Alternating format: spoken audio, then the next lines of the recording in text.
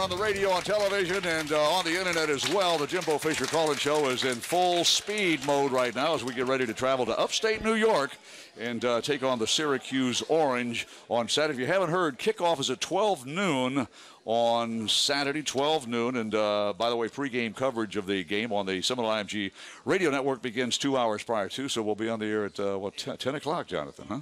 10 a.m., Tom Block and bar none Floyd and Monk Bonathor. They'll be talking about the game and getting us all ready for the kickoff, which will happen a little bit after 12 noon. HD is in Tampa, and HD, you are on the air with Jimbo. Go ahead. Hello. Yeah, hello. You're on the air, HD. Yes, thanks for taking the call. Yeah. I got 3 quick questions, guys. But first, I'd like to thank Jimbo for representing the university in a very classy way in the last few weeks. Thank you, Jimbo. My hat's off to you. Thank you. Man. And I hope your family's doing well. And my questions here, I'll give them to you, and I'll just hang up and listen.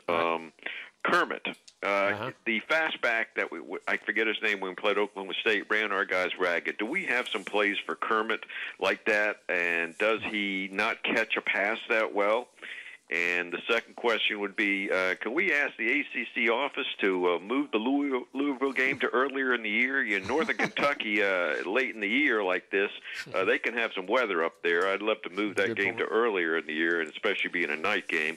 And the third one, if you may have noticed a couple weeks ago, the Michigan State coach fired a shot across the Big 12's bow there, saying that they need to have a championship game to qualify for the 14 playoffs.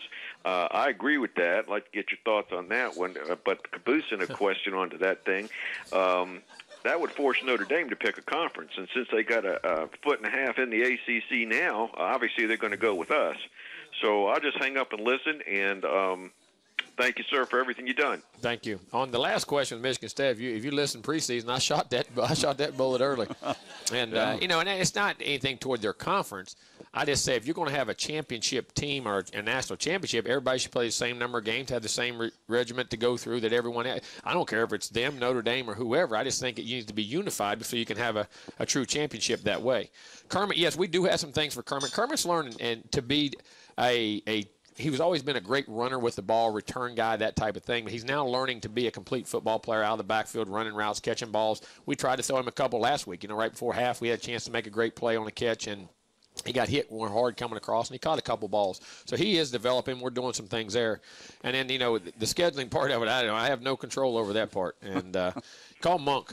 Yeah. He can do it. He can right at him up there. Yeah. I mean, but that part of the year, you're right. You can get bad weather, you can get cold weather, but that's just part of it. Okay, HD with his 3-part question. I'll tell you this: that was through Notre Dame. I think we'll have Notre Dame in a week. But was that Michigan? The coach talk about? I didn't hear that. I didn't hear Mark's that. a great guy, good coach. Yeah, Mark D'Antonio is the head coach at Michigan State. We got another studio question. Go ahead. You're on the air with Jimbo.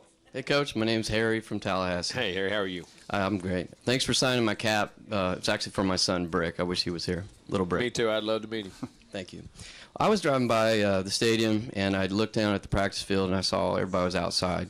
Given that the Syracuse game's in a Carrier Dome, it's not like a big dome like the one in Dallas, are you going to practice more inside this week or less or same We as were usual? inside almost the whole day today except for kicking and individual practice. We went outside to kick when we punted because when we do punt inside, it hits the inside the roof. Now, we can kick off and do all that. So we went outside and punted, did special teams outside, did a little individual, and the rest of practice today, about an hour and 45 minutes of it was completely inside. So we went inside, cranked the noise up as loud as we could, and got on that surface. And we'll be in there again tomorrow. Sounds good. Thank you. Thank you, Harry. Thanks for the good question about indoor, outdoor, and when you're playing an indoor team. Only 5 teams in college football have indoor stadiums, and Syracuse just happens to be in the ACC. We get to play them every other year up there. Yes, sir. All right. A reminder from Budweiser, great times are waiting. Designate a driver. The Jimbo Fisher Call-In Show presented by Napleton Infinity, live from the 4 Point Sheraton, will continue after these messages.